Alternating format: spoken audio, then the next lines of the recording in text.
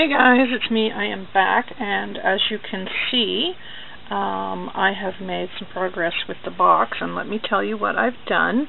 After all the glue dried and everything, I painted the box with a coat of this Deco Art white, all-purpose acrylic white paint, and then I took some sandpaper that I had. I'm not sure what grit this is, but it was just some sandpaper, and after the paint dried, I sanded it all down, and it gave it this really kind of nice shabby look. So I did that all over the sides, you can see, and a bit on the top, and then this side doesn't have paper on it yet, so you can see a bit there. And then I have used the Kaisercraft base coat paper for this, because I loved that this paper really picked up on the tones of the wood and the paint. You can see it's quite similar. So I wanted this to look very shabby and vintage, so that's why I decided to use this paper. Now I have added some of the paper to the box. I've done the inside here, I've done one side, and I've done the bottom. So I haven't finished it yet, so I'm going to finish that now. And on the lid, I've done one side, and I'm going to do the other. Oh, and the other thing that I did was, with each piece of the paper, I distressed the edges, and I went around it with my distressed ink. I used the walnut stain, and just took my little thing here and went all the way around it, just to give it that extra sort of vintage look. So, that's what I'm working on right now, and I've got some bits and pieces out here that I'll be working on, but it's coming along, and I wanted to share with you that. So I am just going to glue this paper on, and I'm using Aleene's Tacky Glue for this. And this is almost empty, so it takes a lot to get the glue out of here, so I really have to squeeze it. But I do have another one, which is good. So basically, I just kind of go all over the paper, and then I smush it around with my finger, and then it attaches quite nicely. So that's what I will do. Yeah, I'm really having fun with this box. If you guys are just watching this video and you haven't seen the other one, I did do a how-to yesterday on how to put this box together. So do check that out. And again, this is from Gina's Designs. Going to give this a little smush with my finger. And I will put the link to Gina's down below this video. But I thought it would be kind of fun to do a how-to. I haven't done one in a really long time. And a few people have been asking me to do tutorials, so I thought, okay. I'm a little shy, I guess. Plus I'm like, I don't know if you guys want to watch glue dry and stuff. But anyway, we will see what happens here. So yeah, you just put the glue on. And the good thing with Aleene's Tacky Glue is that you do have a bit of time with it. And just push it down and it'll stay quite nicely. So this is the lid basically done now. And then the pieces will be going on it, which will look really cool. I love the very shabby look, and I've got some neat pieces too. I actually have these. These are new from Prima, these vintage cameras, and it's got the same type of look, the white with the sort of distressing in the brown color. So I think that's going to look really cute. And I've got a few more pieces from Gina's out here that I'm going to do some stuff with. I've got the little Polaroid frame. I've got some of the gears, and I've got this really cool film strip, which I love. This is going to be neat.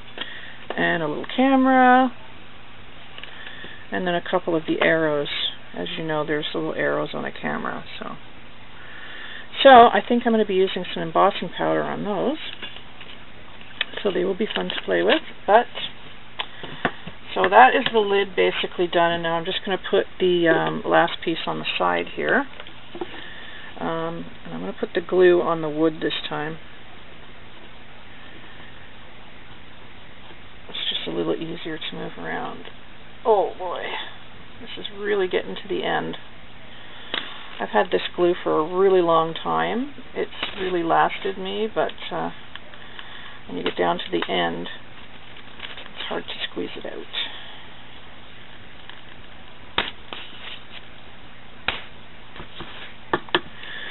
That should be good enough.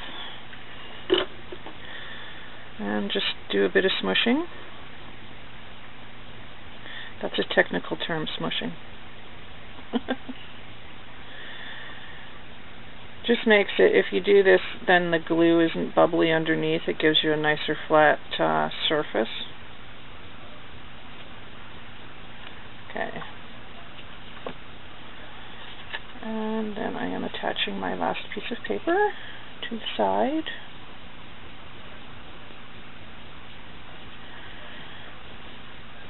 Just get it in the right position anyway.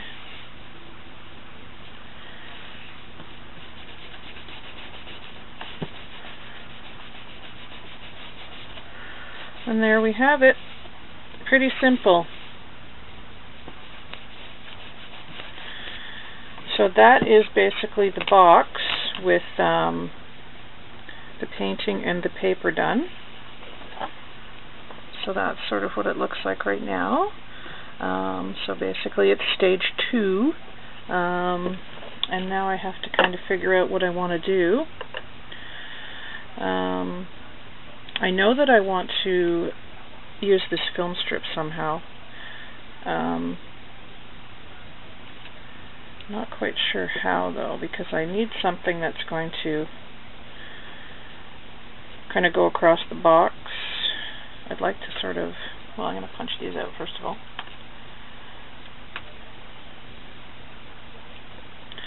Maybe across like that, I don't know. Maybe even underneath it might be kind of neat.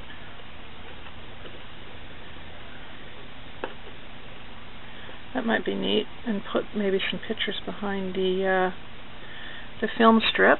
So that is my next kind of idea of what I want to do. This also might be kind of neat in here.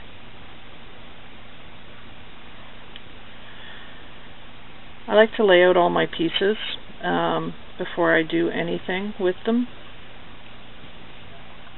I'm obviously going to have to cut this film strip, so we shall see. And I've got some lovely flowers that I could add to this, and some nice metal bits. My daughter actually gave me some really cool craft items for my birthday, and these are 2 of them she gave me from Recollections. So I may use these. I think these would go really well. It's the right color tones. They're kind of like leather. I've never seen them before. They're really fun. So that's where I'm at right now, guys. So I'm going to figure out what I want to use here. I know I want to use a couple of these little guys, these little vintage cameras. I'm going to take these out. Yeah, they'll go perfectly on here.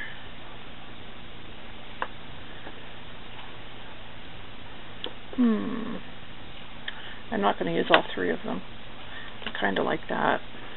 So I may save those for another project. And then we shall see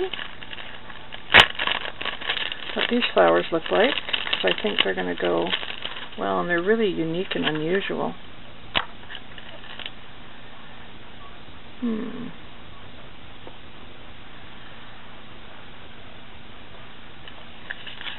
I like how that dangles down. That looks pretty cool.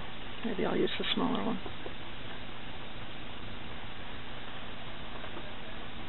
Yeah, okay. It's sort of coming together. And I think I'm going to use some metal pieces for the sides, but I may have to dig in my little metal bin here. I also need to turn on my glue gun soon.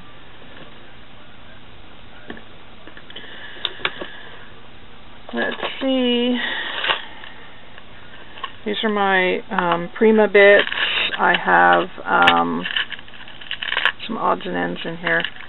These are the junkyard findings from Ingvild Bohm that I keep in this little container. I like that. Kind of cool. Clock hands. No, not going to use clock hands on the camera.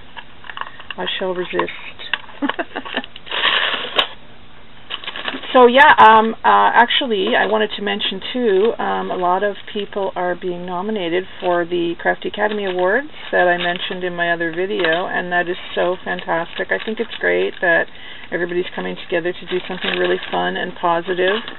I know there's times when things are, you know, issues on Facebook and on YouTube with crafters, and you know, I really want to stay in the positive, and I think it's wonderful. It's a great positive thing, and I'm going to have to pull this drawer out, I think, and really get into my metal bits here.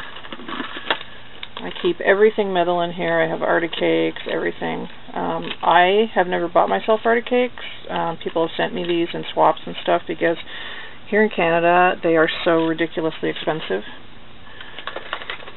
Anyway, I think these Crafty Academy Awards are just great. I think it's a super positive thing for people to do and to show some YouTube love, so it's very exciting. Some of my friends are super thrilled, and I think it's very inspiring too when you have people that inspire you to do your crafts, and you know, it's a good way for everybody to